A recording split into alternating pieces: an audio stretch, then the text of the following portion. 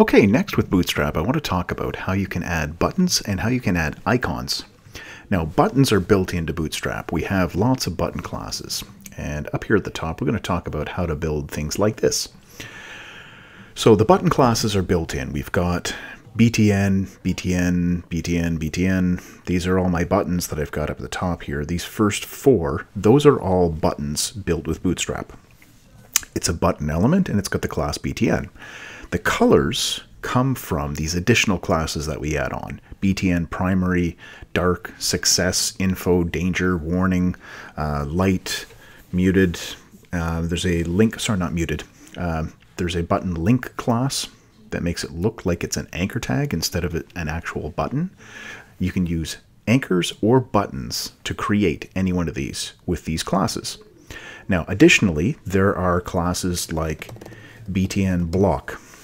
And if I add that class in here, you can see that the button tries to take up the entire width of its parent element. Whatever the parent is, it spreads out. Now, if you don't want the whole thing, we've also got BTN large. BTN large gives us a bigger button than the default one. There's also a BTN small class. So if you want your button to be smaller than the average, like this. So we can downsize, we can upsize. There's an outline button class as well. So we can say, instead of button primary, we could say BTN outline primary, like that. Turns it into this style of button with the outline. Now you'll notice here, I've got this little icon and it changed colors. So when I'm mousing over it, I get the colors. When I go back to that BTN just primary, it's going to be white.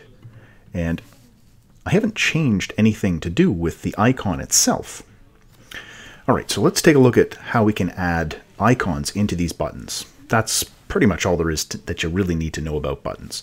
You can override the colors yourself in your own CSS, but let's look at the icons now.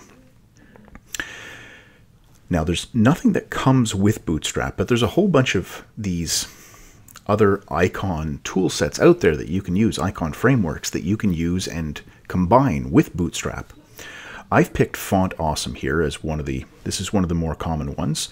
You can also do iconic, there's material design icons, a whole bunch of others. If you're on the Bootstrap website, actually, it will, if you go to the icons page, they'll give you a long list of potential icon sets that you get. Now, Font Awesome, iconic, and material design, all three of these have a similar approach that you can use, and that is you bring the CSS in. So I have a link to the CSS file. This CSS file is actually loading a font. The font itself has the icons built into it.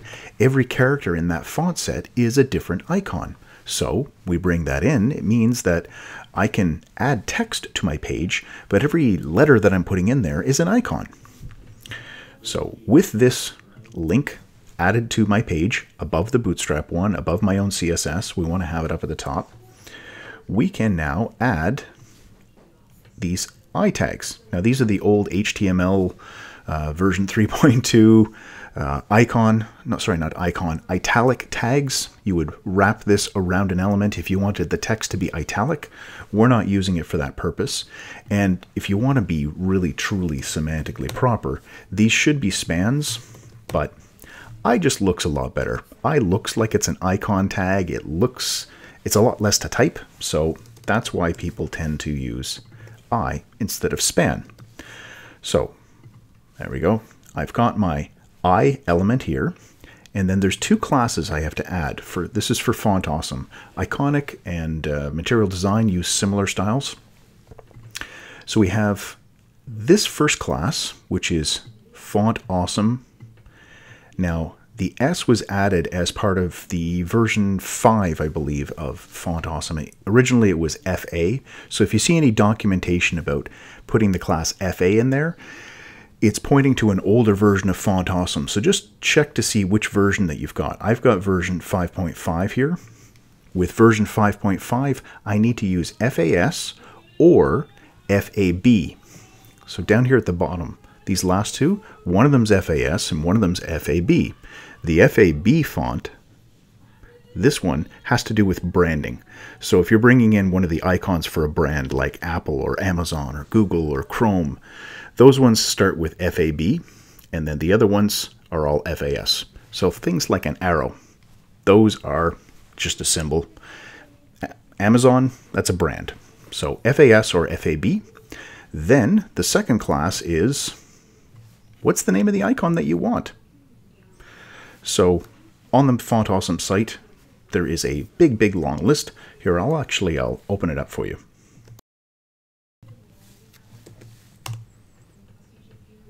Okay, here we go. Here's the Font Awesome site.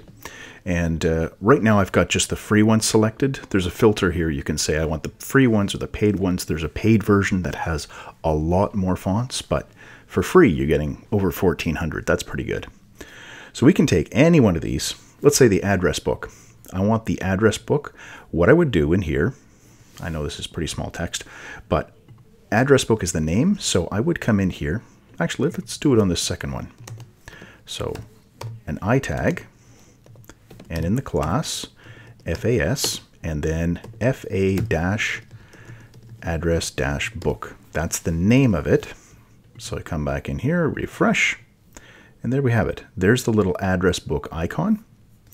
And just because there's no room between this, the text is touching this, so it's a good idea to add an extra space inside of there. With that space, we get that separation between the icon and the text.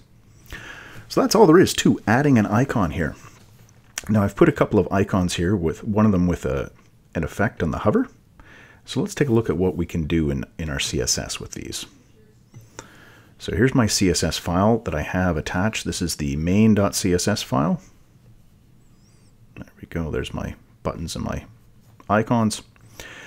FA arrow circle up. That is this one right here.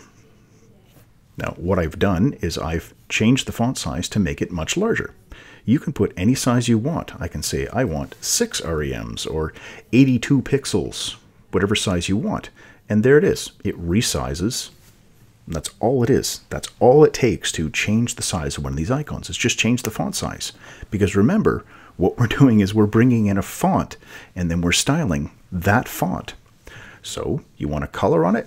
Let's put a color on it. So we'll add green, yellow. There we go. There's the color for our arrow up. There it is. And border, I put a 1 pixel border around it. Can change this to a 5 pixel border. There we go. It's got a 5 pixel border on it. Border radius 50%, makes it a circle. Padding separates the background from the border.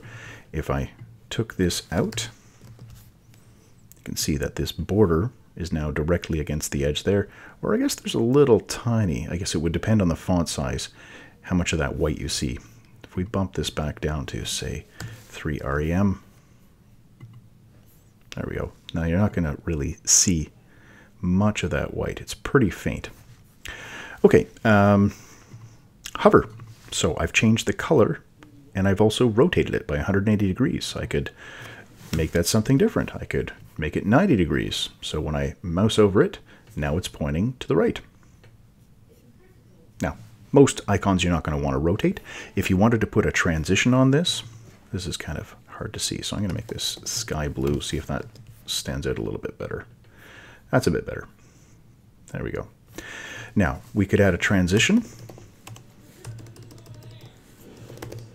With the transition, we can say I want it to take 0.5 seconds, and we'll just do linear, and the property that we want to change is the transform property.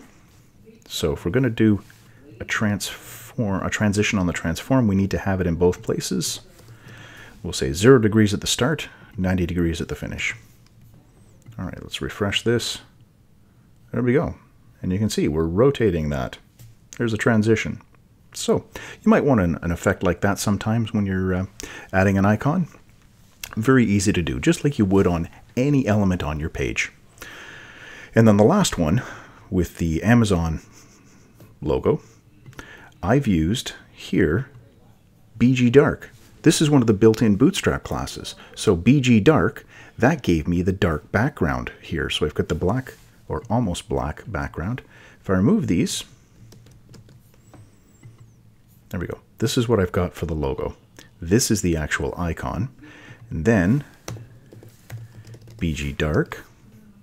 That's from Bootstrap. That gives me the black background, but it's touching the edges of the logo here, so I didn't want that.